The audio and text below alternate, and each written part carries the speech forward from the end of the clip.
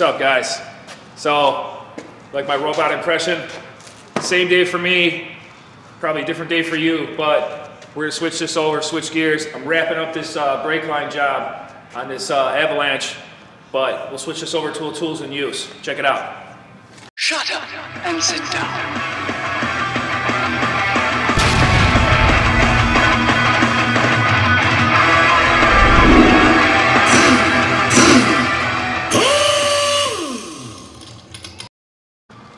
All right, fellas. So you've obviously seen me feature this in a couple other of my videos. I've actually been using it a lot lately, doing these fuel line and brake line jobs. Like I said, it's getting boring, but here it is. This one's made by MasterCool. There's a couple other companies that I know Eastwood makes a decent one. Fairmount makes one, but I like this one more or less for when it's on the car. I know a couple of those other ones are more or less for, you know, in a vise and things like that. I like how universal this one is. But that's the case, heavy case. I got the part number. You guys are seeing that upside down, 71475-PRC. But see what's inside.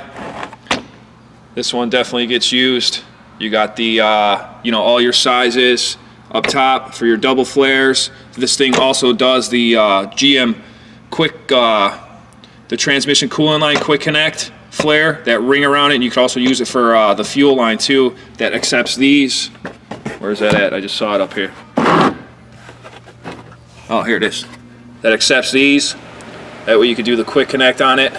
Got a couple different sizes. That one I don't believe came in the kit. I bought that as an add-on, but this is pretty much everything. And then here's for the bigger sizes, the push connect fittings for the bigger steel lines, and then you've got your bubble flare, which is nice. They got all the sizes there. That's just one flare there. I do bubble flares, but mostly the double flares, 3/16, quarter, things like that, 5/16. So, and then here's the main unit here. It's hydraulic. Well, basically, I'm getting down to my last line on that. We'll walk over there. I'll set you guys up over there. We'll flare a line or two.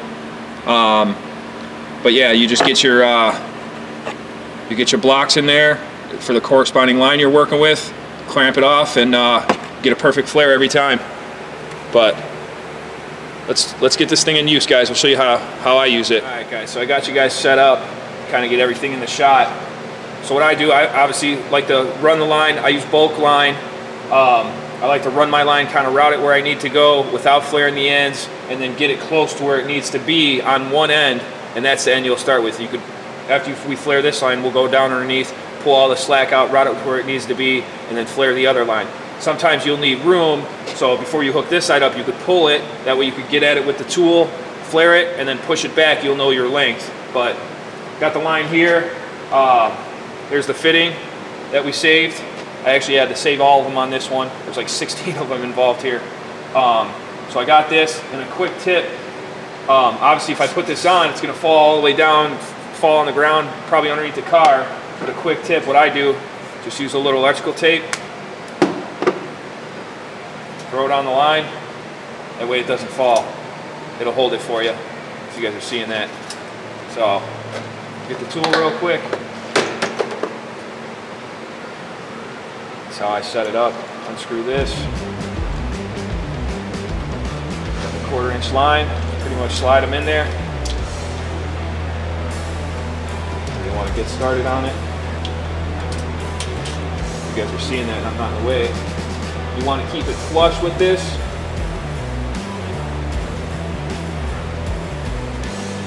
Try to get it so you guys can see it.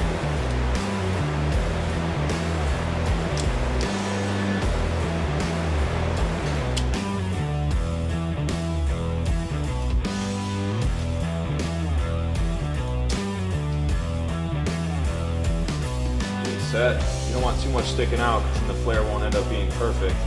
But I like to keep it flush with the block. Tighten it off. Okay, and then this thing unscrews. You get your first one. This one will do your first flare. Just pop it into the little guide for it there. Screw it in.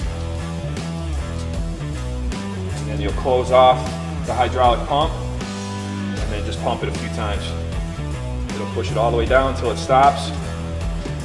Done. Then release the pressure, unscrew it. That'll be our first flare there.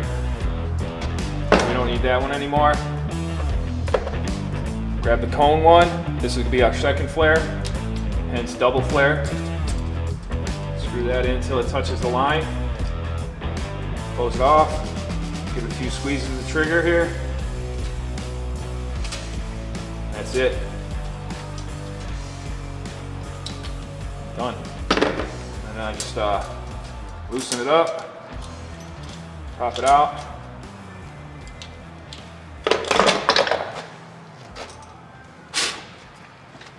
And that's it, guys. Gives you a perfect flare every time. There's a little piece inside there, but pretty nice. Fitting up on there. Make it look stock. You can see how nice it turns out. I really like this kit. And what's nice about this one is obviously we could walk up to the car. You know, we don't have to flare the line on the vise, on the bench, and then bring it to the car. We could do it right on the car.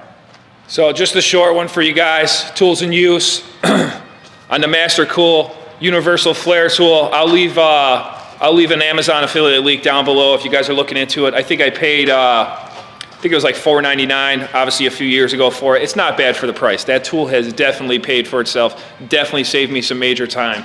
But I like it. Shop around. You guys looking into one like this, it's definitely a time saver.